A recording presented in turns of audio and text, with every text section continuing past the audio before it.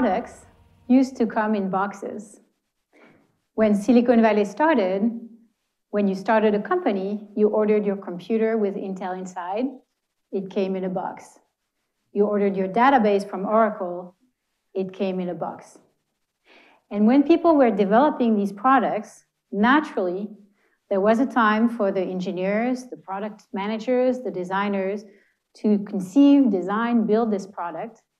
And then there was a line in the sand, the ship date, where product was handed over to sales and marketing so that it could be distributed. So naturally, when hardware became software, we tried to reproduce that line in the sand. And that's when I started my career in Silicon Valley. I joined Siebel Systems, one of the leaders in customer relationship management, CRM. So when you bought Siebel Systems, you got a box. Just like, by the way, when we get our music, back then, we get a box, we get a CD. When we get our movies, we get a box, we get a DVD. And there was this notion of the ship date. Now, that all got disrupted when product moved to the cloud. And I was there when Salesforce disrupted Siebel Systems. In fact, it happened at our user conference. We had thousands of our customers gathered at a big event here in Silicon Valley. And Salesforce hired dozens of rollerbladers sporting T-shirts that said, "No software." Now, don't get me wrong, Salesforce is a software company. But because the product didn't come in a box, because it was in the cloud, it wasn't really software. That said, that notion of ship date was very reassuring for product builders. And so we invented this idea of product market fit. Product market fit being there's a time to develop products, and then there's a time to sell it. But when product is in the cloud, product market fit doesn't exist because product constantly gets updated and reinvented. And so this idea of product market fit has become a myth. And instead, if we can move to the next slide, or if I can, yes, thank you, the slide before. Instead, there are 50 shades of product market fit. 50 shades of product market fit, which means that we no longer know what makes a great product, or rather we're looking for the answer to what makes a great product. And that's what I started to, that's what I set out to answer 8 years ago when I started an organization called Products That Count, which today reaches over 300,000 product managers. That's about 20% of all product managers. We were asking what makes a great product. Intuitively, we all know what makes a great product. If we look at Uber, for example, we know that we don't have to think anymore. We don't have to plan. We don't have to stop on the side of the road to look at the map. We don't have to pay the taxi cab. We just get in and we get out. That's a great product. But it's much harder when we go under the hood to try and define it. So we formed an advisory board 2 years into this journey and asked them, and we've done that every year since, what makes a great product manager? What are the superpower or the people who create products and keep them great iteration after iteration?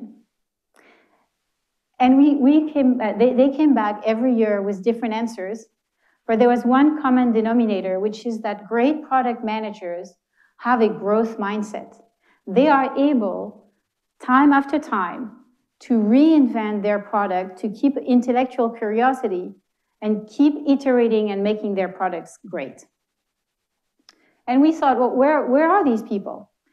Where do we find them? They flock together because it's really hard in corporate America, whether it's Silicon Valley or elsewhere, to find people who want to constantly reinvent themselves.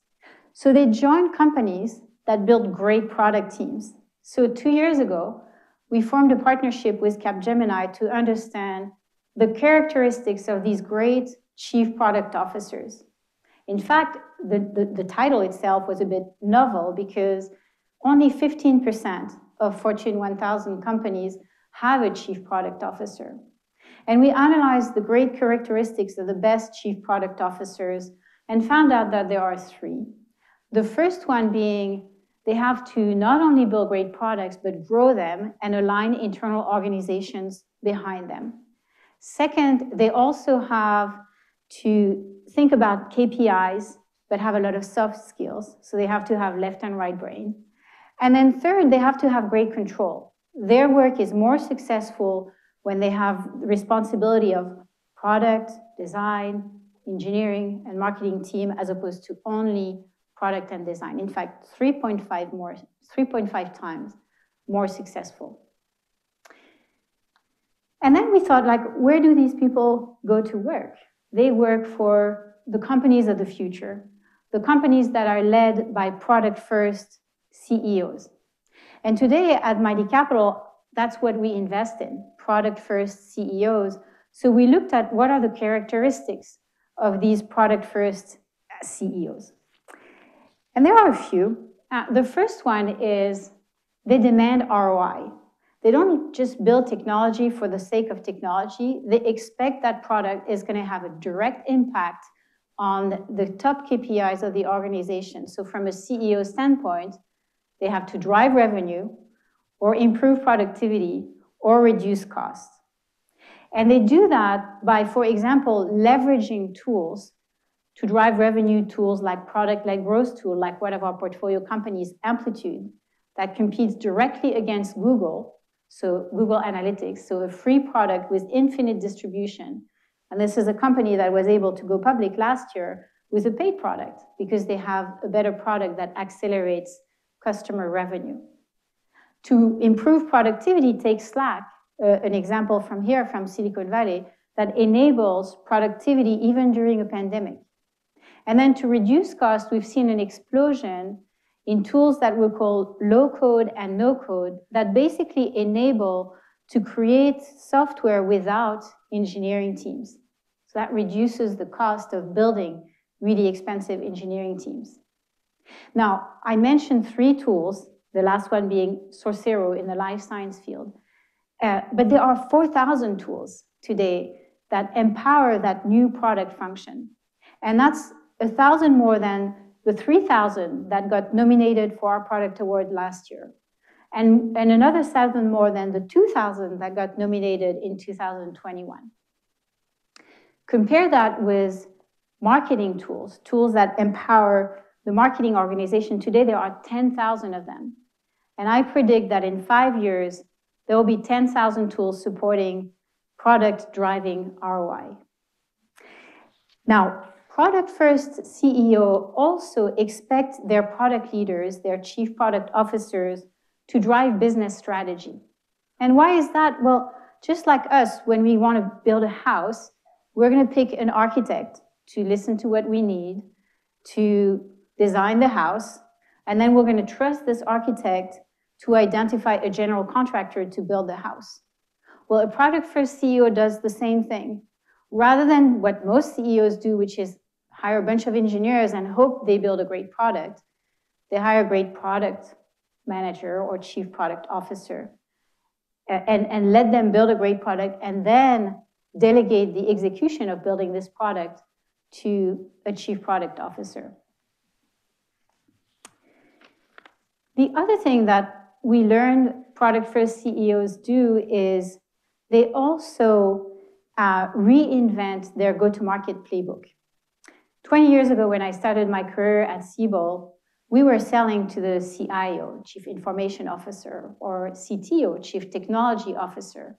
And once we had gone that route, we had to get the buy-in from business, which means we had to go outside the organization and go try to convince a chief marketing officer or a chief HR officer that what IT wanted was right. And most of the time we failed because these organizations from the inside didn't get along. Pre-pandemic, the go-to-market in enterprises was the same except reverse. You had to go to the chief business officer first, and then from the outside of the organization, if we go to the next slide, you could try to convince IT to also greenlight your product. What we see post-pandemic is that these product-first CEO, they go and try to identify a champion inside the product organization that will then navigate and sell their product for them, because the product managers already work with all these organizations to ship products. And so they turn these product managers into a champion, and then they equip the product managers with whatever they need to sell internally. And that whatever they need really comes down to product managers, what kind of products are they looking for, which is great products, right? So again, product first CEO, building a great product, leveraging product managers as champion for their sales process, which means that essentially great products end up selling themselves.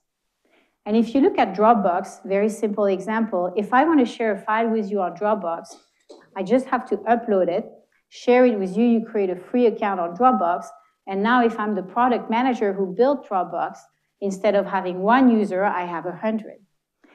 And the more we share products on Dropbox with one another, the more we each own specific files. And at some point, Dropbox naturally will say, well, you have enough files that we'd like you to pay us. And so these users turn into customers, right? So a product like Dropbox sells itself. Now, there's a lot of companies we see right now in Silicon Valley leverage that motion and try to enable what we call product-led growth. And it's only possible when you have a product like Dropbox, right? You have to have that embedded network effect, and you have to have the stickiness of a file that you want to hold on to. Now, I've talked about hiring great product managers, chief product officers, selling, but I want to leave you with the key thing that product-first CEOs do, which is they build products that eventually make us better people.